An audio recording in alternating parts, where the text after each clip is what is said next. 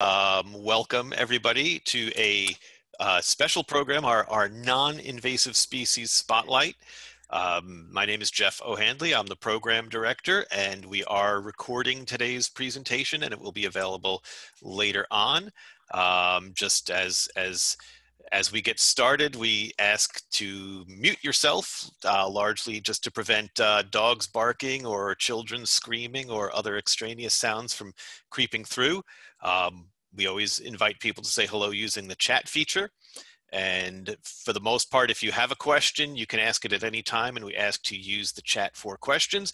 As we do have a small group where we have questions, we can unmute and pop in there at that point in time. I am going to, I think, take myself off the camera for now, just so I don't distract myself. And there we go. So we'll just introduce ourselves as who is OCCA, what is the Otsego County Conservation Association.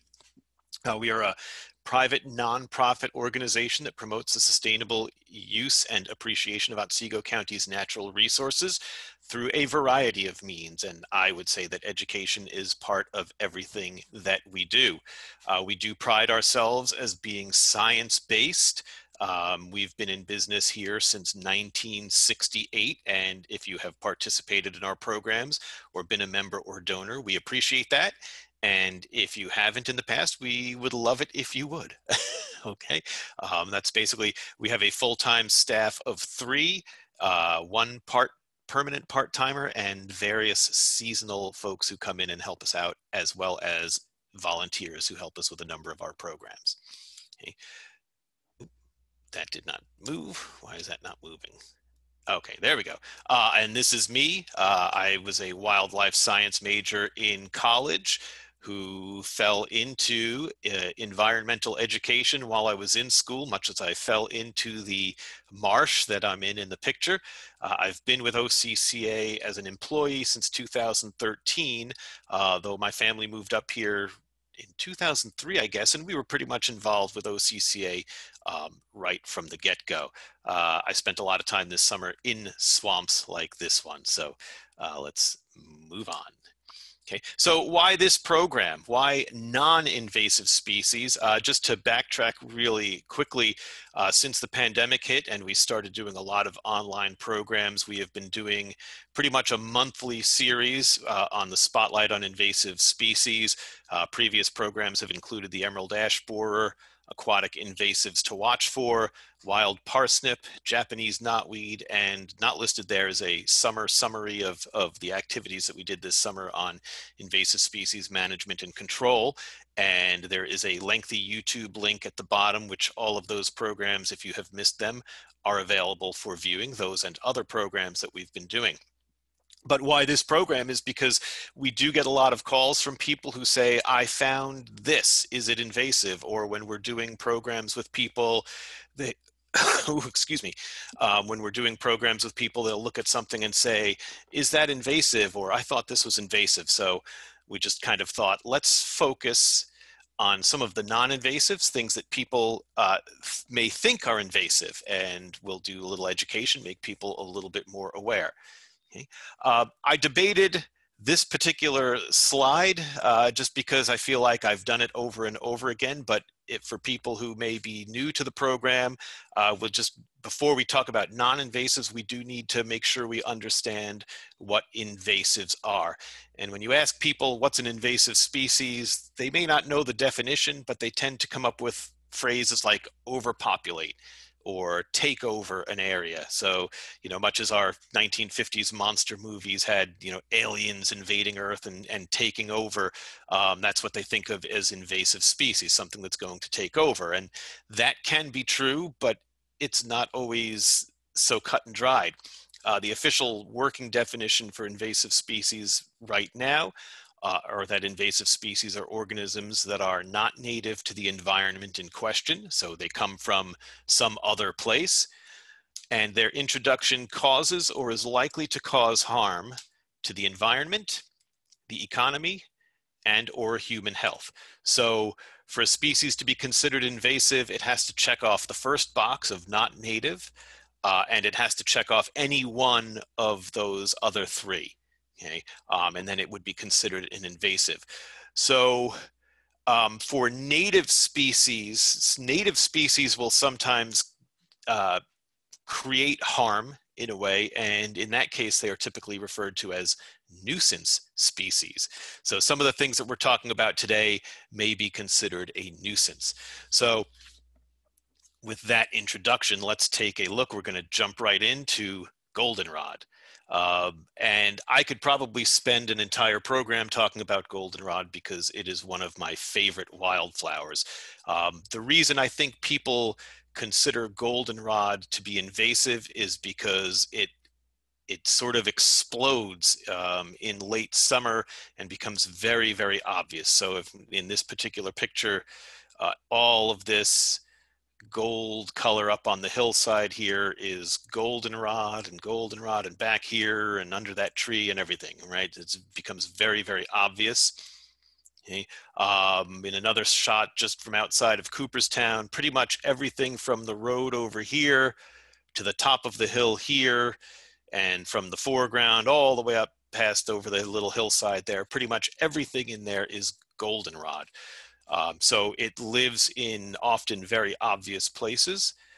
And when you look at a field like this, you say, gosh, that's all goldenrod. It's a monoculture. It's taking over. It's invasive. Well, not so. Okay. Goldenrod, and here's an individual plant showing some of that beauty. Okay. Goldenrod, it should actually probably be goldenrods. Okay. We tend to talk about it as if it is one single plant, but actually, even when we look at a field like this, there are at least 2 species in that field, probably more. Okay. So goldenrod refers to any of the plants that are in the genus Solidago. Worldwide, there are more than 100 species, probably closer to 150 or so. I believe there's 100 in the United States alone.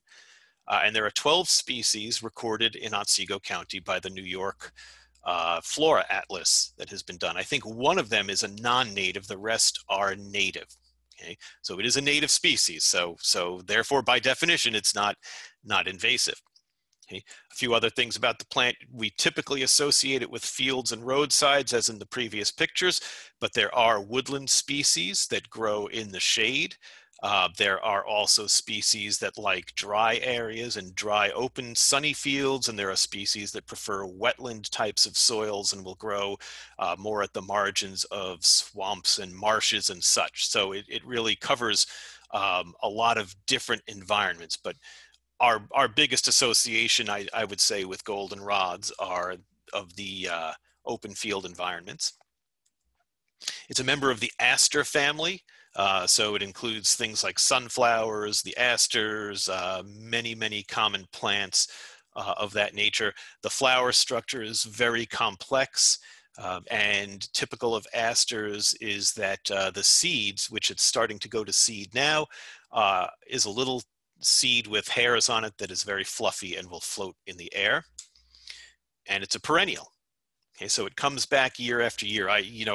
That's a plant that I tend to look at and think of that each year is fresh growth from seeds, but it is actually has a rhizome, sort of a horizontal root structure that it will form, which allows it to form dense colonies. So you'll get clusters of, excuse me, goldenrod that come up in a single area, often from a single root. So it's sort of like a clone type of plant.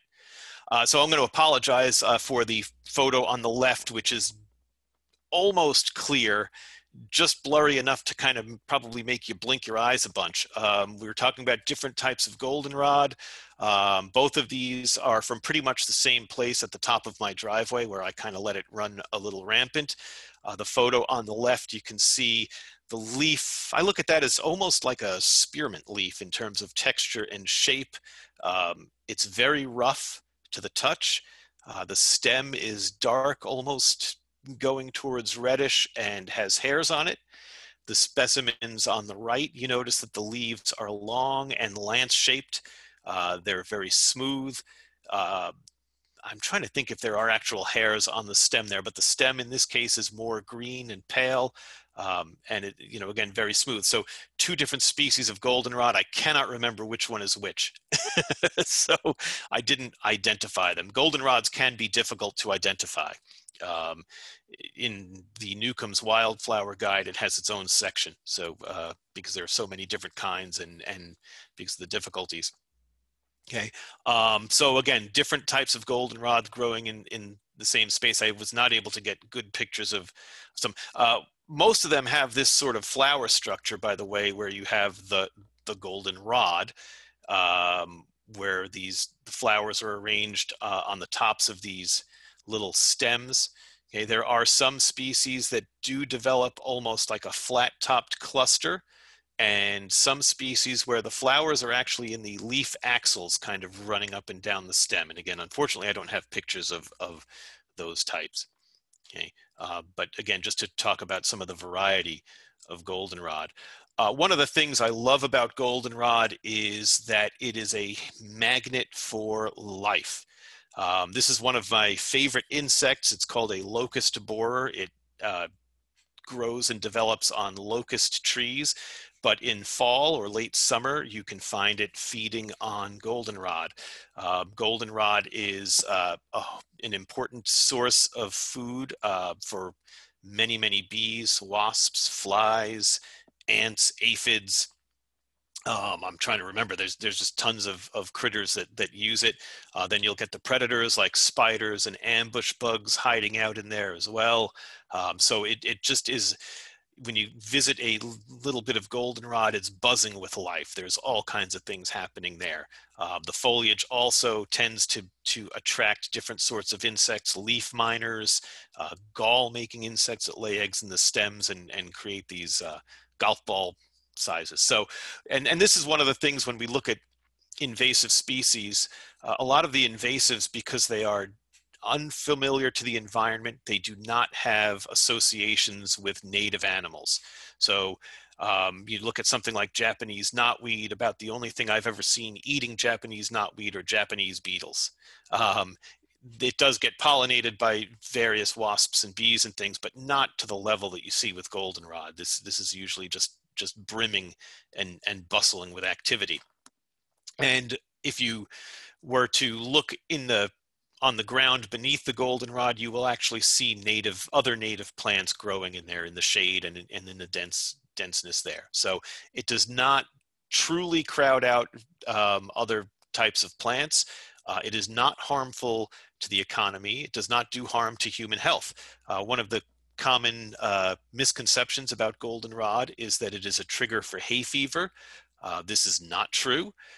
Goldenrod pollen is actually kind of heavy and does not go airborne very well. What makes people sneeze and get itchy eyes in the late summer and fall is usually ragweed, which is a much less showy plant. Goldenrod is obvious. It's so in your face, basically, that I think people just falsely ascribed the allergies to it. Okay. One of the other creatures, this is also on goldenrod, and I got really excited, okay, that we're going to highlight today on the non-invasives are box elder bugs. And here's my caveat: this is not a box elder bug. This is actually a milkweed bug. I found this crawling around on my goldenrod the other day, and it immediately made me say, "Oh, box elder bug!" And I took a picture and I said, "I'm going to do box elder bugs," and then I realized this was actually a milkweed bug. But it, again, just shows that, things living on here. Okay. This is a box elder bug. Okay. With some ladybugs in the background. Okay. The box elder bug is up to an inch long, black with these kind of reddish margins on the leaves. That generally tells you something. That sort of coloration generally will tell you that something is kind of noxious. It's not good to eat. Okay, I wouldn't eat either of them anyway. Okay. Just some facts about the box elder bug is that they are of the order Hemiptera, which is true bugs. And unlike the beetles in the background, ladybugs are a type of beetle. All Hemiptera have piercing, sucking mouth parts. So basically, it's like a sharp tube that they will punch into their food and suck juices out. They have incomplete metamorphosis, so when they lay the eggs will hatch into a sort of a miniature insect that looks kind of like the adult, and they do not go into a cocoon or pupal sort of stage. Okay? And one of the ways you can recognize the hemiptera is that the wings, when they fold across the back, leave sort of an X pattern. If you can follow my cursor, you see how this creates that sort of rough sort of X pattern across the back.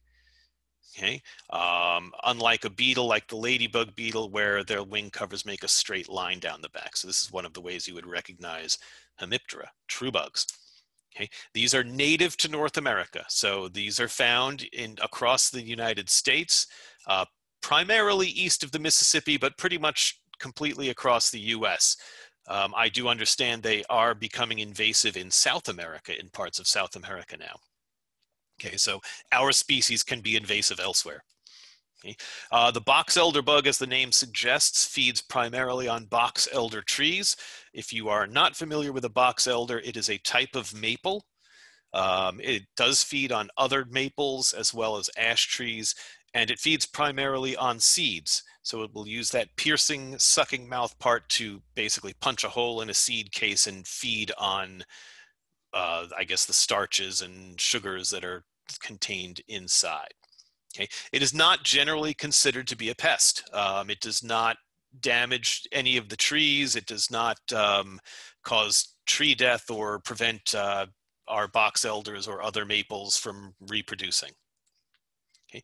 They're sometimes referred to as stink bugs. They are not a true stink bug. That is a different group, but they are kind of smelly. Like if you were to crush one, it would be kind of smelly. If you were to disturb one, it might give off a little bit of an odor.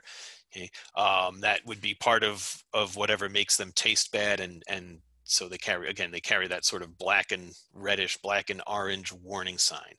Okay, but again, they are not true stink bugs. The reason they become something of a question about whether they are invasive or not is because of their behavior, particularly towards the end of the summer.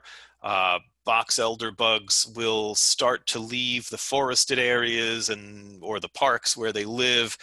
They'll start to gather up, particularly on cooler days in a sunny location where it's warm. So here we see a gathering of box elder bugs, and again, if you follow the cursor, most of these are adults. You can see that kind of dark body with the reddish kind of pattern along the back of the wings. These red ones here are actually the nymphs. These are younger, more immature forms of the insect. So they have a red abdomen and little black. These are developing wings. Okay, so people get alarmed when, if they go outside and it looks like this is a bench or something like that. They get alarmed if they find a bunch of box elder bugs crawling all over their picnic table or on the side of a tree. It's a little unnerving. It's particularly unnerving if you are to come home at the end of the day and see something like this. I hope you don't have the heebie-jeebies from insects. This could look like a bunch of roaches crawling on the side of the house, but these are all box elder bugs. So what's happening with box elder bugs at this time of year is the adults are looking to overwinter. In the wild, they would overwinter in a crevice in a tree or a hollowed out piece of part of a tree, or beneath loose bark on the side of a tree, maybe underneath some rocks. But they will also go to houses.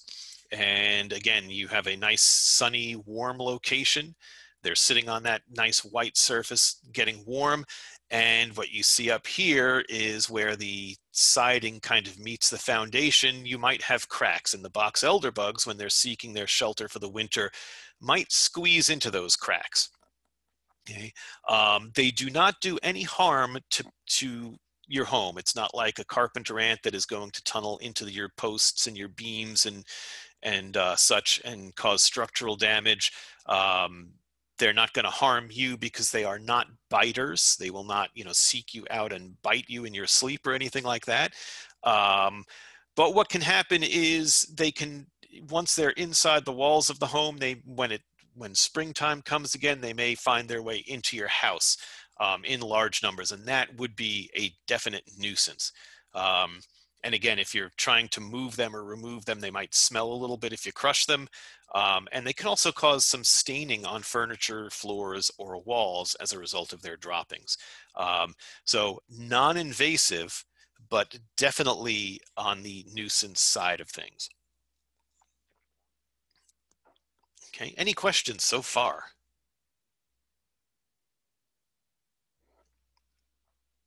All right, we shall move on. What do I have next? Ah, dandelions. Okay. And I know you're saying, wait a minute, Jeff, dandelions are definitely invasive. And if you look at that picture, that is from somewhere out west, I think, probably Utah.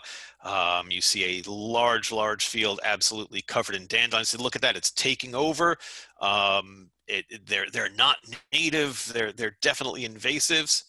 Um, and you are correct that they are not native. Dandelions are native to Europe and parts of Asia, but they are what would be said to be naturalized. They have established themselves at this point in all 50 states, and I believe all of the Canadian provinces. Um, they're pretty much a worldwide plant at this point. Um, However, they are not currently categorized by either the New York State Department of Environmental Conservation or the oh gosh, the federal agencies. I'm trying to remember which one. They are not classified as invasive species. Okay, by and large, they do not do economic harm, and they are not really, just despite how it looks in that photograph, they are not really um, an economic threat. Um, okay, uh, they don't alter the environment all that much. Okay, these just some other notes on dandelions, that they are perennial. So again, like our goldenrod, we think of you kind of think of it as a year-to-year thing, but they have a taproot that can sprout new plants each year for many years. Each plant can produce thousands of seeds per year. I've seen anywhere from 3 to 20,000 seeds per year. So you look at that field, for example, and there must be tens of thousands of dandelion flowers out there. And if you're each producing, 3,000 seeds, that is a lot of seeds to scatter. And those seeds can fly for miles and miles before finding a place to land and potentially germinating.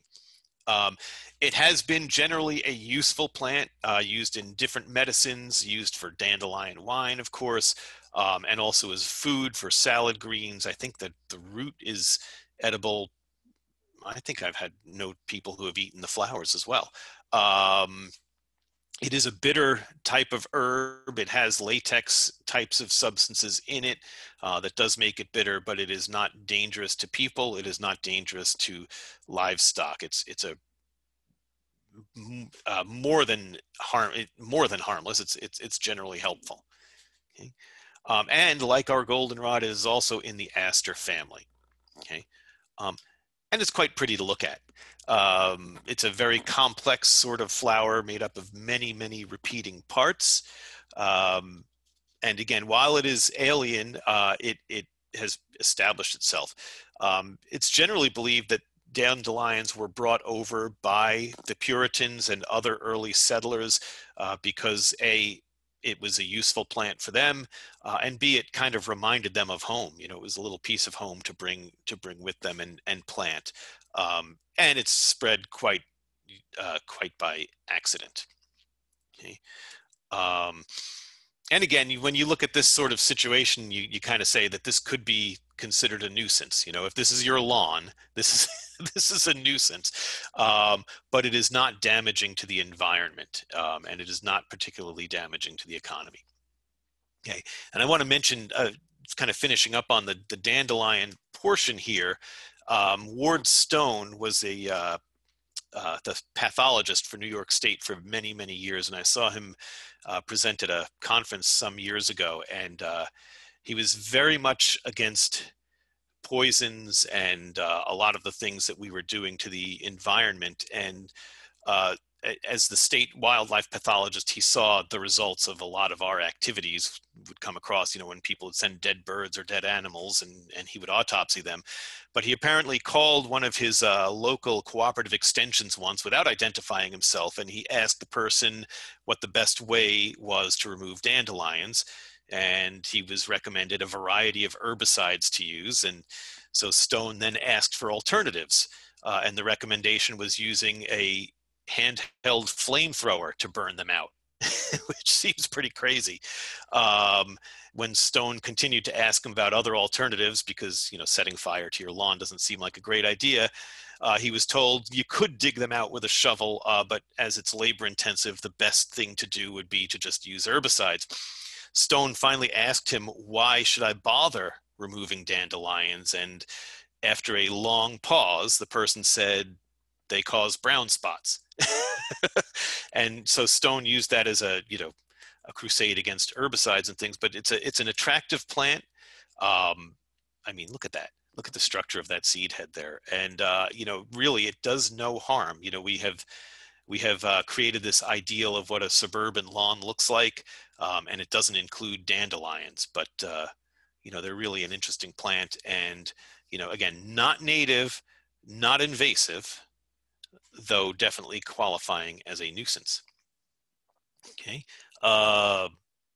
Any other questions before we move on? All right. We're going to come up on webworms and tent caterpillars. So this is, again, like our bugs, not for the squeamish. Okay. And we do start getting questions about these things. What are webworms? What are tent caterpillars? These are native. Okay. And when we talk about webworms and tent caterpillars, we're talking about 3 species from 2 different families of moths. Okay. They feed on a variety of trees, but tend to prefer hardwoods. A slight difference, tent caterpillars do tend to go for things like cherries, birches, and oaks a little bit more, whereas the webworms will often feed on more fruit types of trees, but they have a pretty varied diet. They can be destructive. Okay, they can be destructive, but that destruction is usually more on an individual tree level than it is on a landscape level. So first we'll cover tent caterpillars. This is a typical site that you see of a tent caterpillar. Now they are active late spring through early summer. And if you notice in this particular photo, the tree that they're building their tent on has not leafed out yet.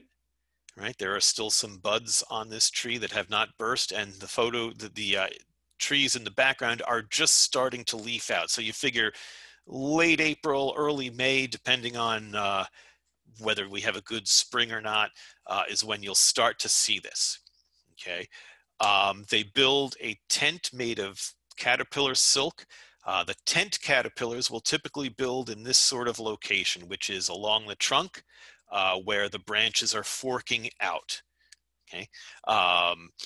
Also, some species, the forest tent caterpillar, excuse me, instead of building a big tent like this, will actually build sort of a sheet on the tree trunk and use that as sort of their base of operations.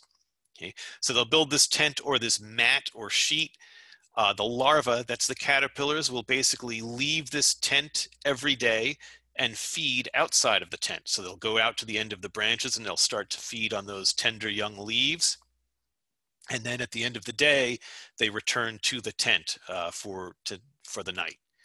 Okay. Now, what happens with these creatures is that periodically they are prone to a mass population spike. And during those years, they can cause large-scale defoliation. Okay.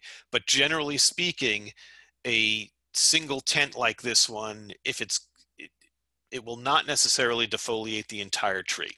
Okay, it can. Okay, but again, this is more of a tragedy on a tree by tree level as opposed to the defoliation of an entire forest. But again, at certain years, you will have a population spike that will cause a pretty ugly scene. Okay, now the good news is because these caterpillars feed early in the season, they're gone by late June. trees typically have an opportunity to leaf out a second time. So they will be a little weakened. They may be more susceptible to other pathogens, but typically for 1 or 2 year, a tree can survive 1 or 2 years of defoliation. If you get into 3 years running, then it's going to become weak and probably will die. Okay. These are what tent caterpillars look like. These are the two different species. The one on the right is the eastern tent caterpillar. They look pretty similar. The one on the left is the forest tent caterpillar. The eastern tent caterpillar has this kind of straight yellowy line right down the back and spots down the side. Our forest tent caterpillar has kind of blue lines down the side and what they call keyhole or footprint type of shape running right down the middle of the back. And again, these two species will be active at the same time of year, okay, late spring to early summer. Okay. And this is what the adult moth will look like. It's, kind of a generic white moth, hard to tell from many other moths. Okay, fall webworm, on the other hand, is a totally different species in a different family group.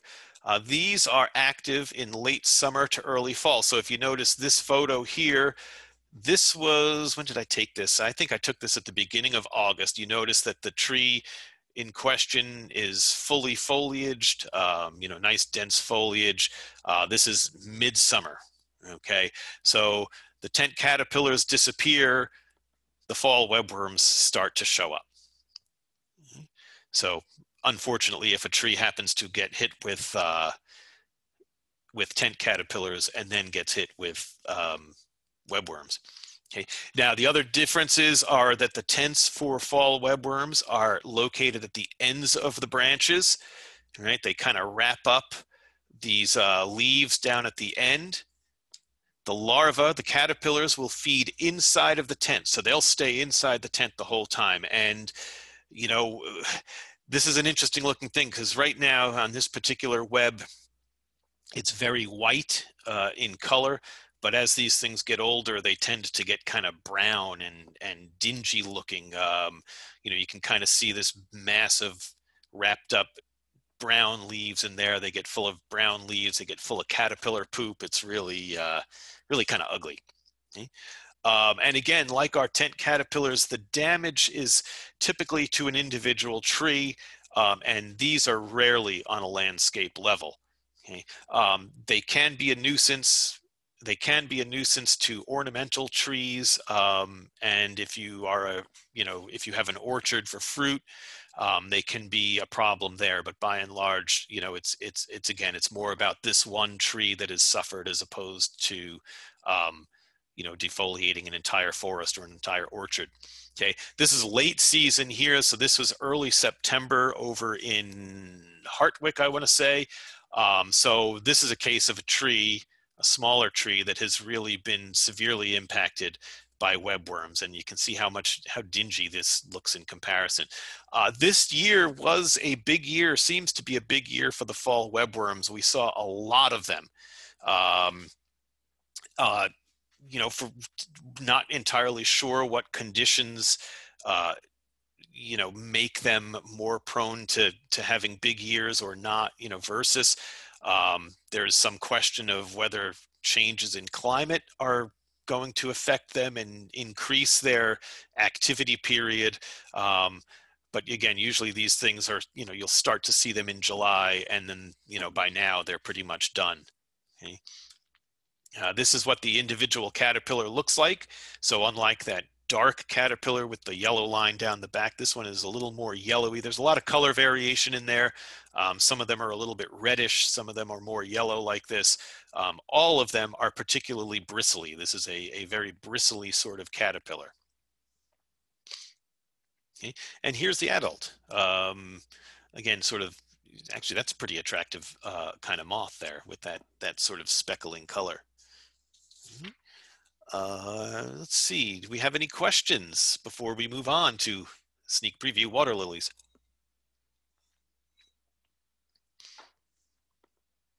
Okay. So we're going to talk about water lilies, which, again, this is we do a lot of invasive species work out on lakes and ponds here, and invariably we get people asking about water lilies. Are these things native? And I think there's a couple of reasons for that. Let's see. Well, first we'll cover what they are. Um, Water lilies that we're referring to today come from one large grouping of plants. They typically are floating leaved or emergent, so the leaves are either floating right on the surface of the water, or sometimes they're held a little bit above the water. When you look at the leaves, one of the things that will distinguish them from some of the other floating types of plants is that the stem attaches on the underside of the leaf in the center of the leaf. Okay, not at the back end, like we tend to think of as a maple leaf on a tree, on a tree or something. Okay, they typically have large showy flowers such as this one. And they have a root system that is rhizomes. This is one of the things that helps them spread. It's a thick root that will sometimes branch, have multiple branches on it that new plants will grow up from. Also, if you are disturbing the sediments, or you have activity from waterfowl or muskrats or beavers, they might be dislodging pieces of those rhizomes and having them float to other places, and helping to spread the lilies to other parts of the pond or other water bodies. And again, there's several species that we'll be talking about here today. Okay, so I think that this is, again, one of the reasons why people look at this and say these are invasives. You look at a lake like this one, and you know, most of the vegetation that you're seeing in this photo are one of two species of water lilies. Okay, they can be a nuisance. So in this particular lake, the locals were saying that there's more of them than there used to be, and I think the water levels either rose or fell a little bit and created better conditions for the plants. Likely also that there's more nutrients in the water from development around this particular lake, contributing to plant growth. They're a nuisance again because they can interfere with fishing, they can interfere with boating, they can interfere with swimming, but it is not invasive. They are not considered invasive because they are native plants. And because they really don't fundamentally alter the economy or the environment in question, and they're not harmful to human health. So we'll look at two different species. One is the white water lily. I think part of what gets people about this species and makes them think it's invasive is that it has an exotic look about it.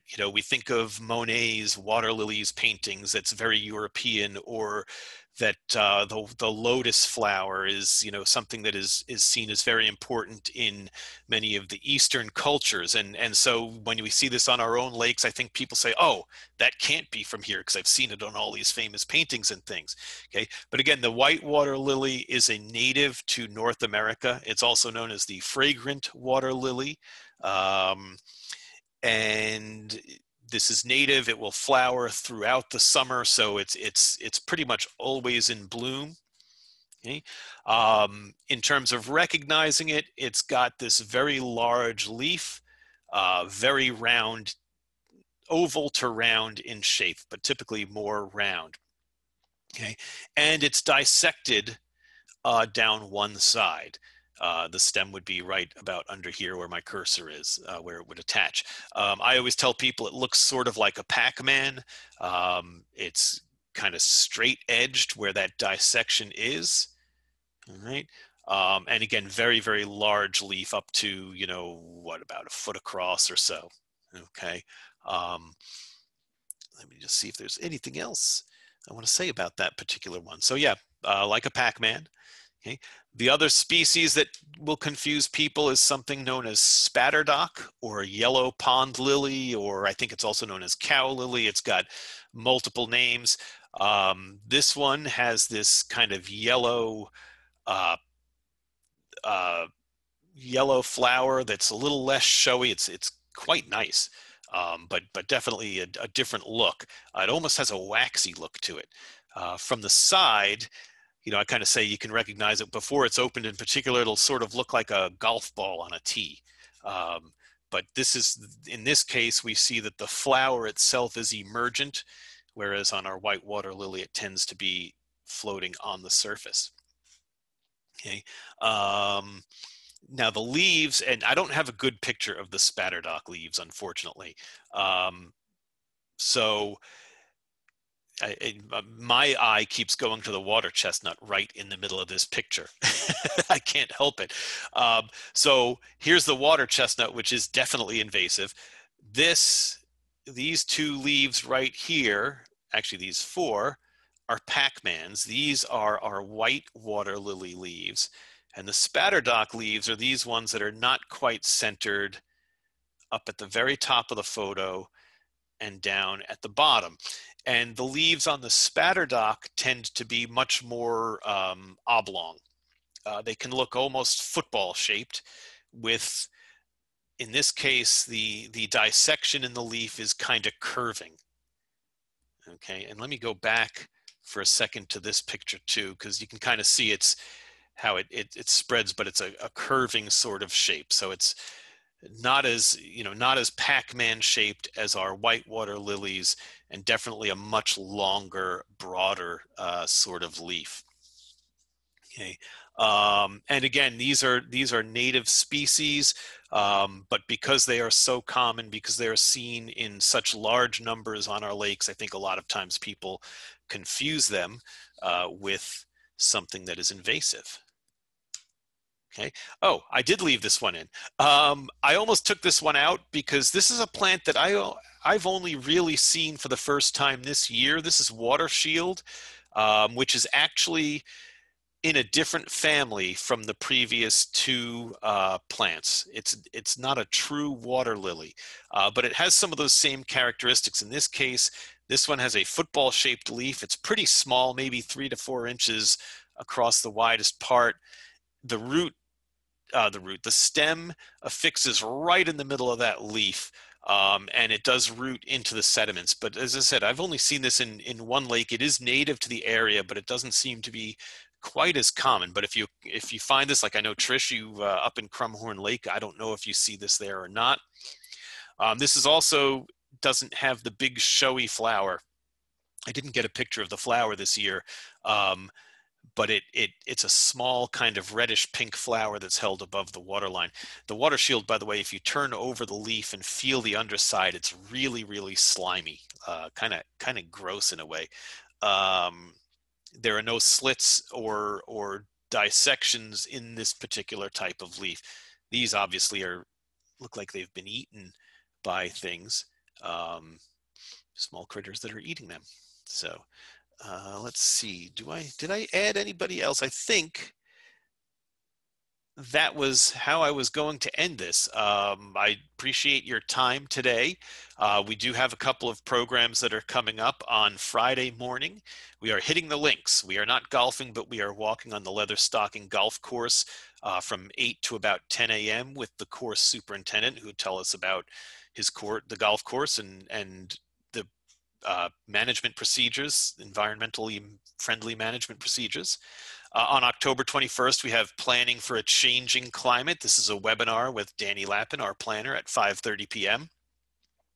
October 24th, Saturday morning, we are doing a highway cleanup up in Springfield along Route 80. Would love some help for that.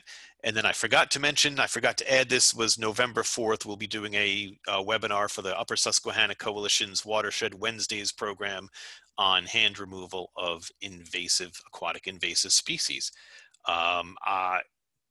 Again, thank you all for coming. And if anybody has any questions, please ask away.